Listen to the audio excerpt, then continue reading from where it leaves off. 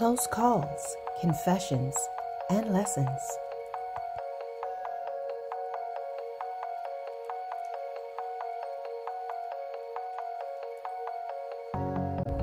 Hey guys, welcome to Big Sister. Have I told you guys about the switch? Have you all ever heard about the switch? How I can switch up? After tolerating and dealing with a lot, there is the only way I can describe it, guys, is like a switch that just changes in me. And all my feelings and all my emotions and all I've ever felt just disappears.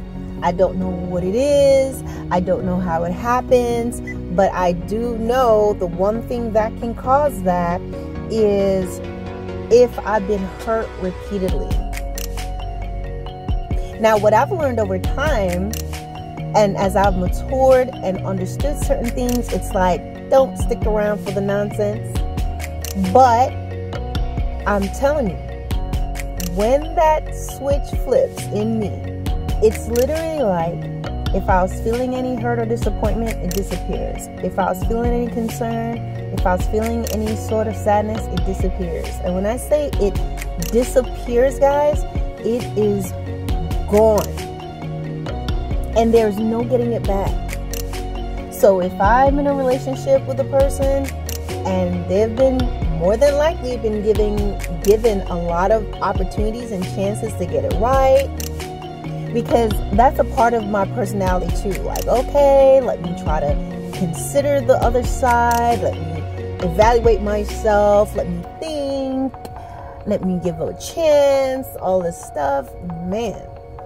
But it's like, unfortunately, there are people that will see that as weakness and not realize that it's actually a strength, but it needs to be polished. So that's what I've learned, having matured and over time, is that it is a strength that must be polished up, which means you don't allow the nonsense to keep going for a long period of time, because you end up getting hurt. You sometimes will behave out of character and all of that, and you just should not expose yourself to pain. You know, it's like, if I can give you an analogy, and it's like someone has a cup of hot water and they spill it on you, or they're stirring it in this way that bits of hot water spills out and it hurts you, and you go, ow, that hurts. And then you make it very clear, hey, this hurts. And they're, oh, I didn't know.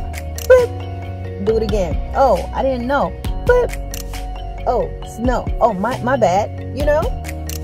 But guys, I will tell you, when that happens, there is no coming back. It's not that I hate you. It's not that there's any unforgiveness or bitterness. I'm just done. So that means the relationship is going to end. I'm never going to call you again. I'm never going to ask about you again. I'll never go to your social media page looking for you. I'll never come checking for you for any sort of reconciliation, ever. Is there anybody else that happens to? Let me know.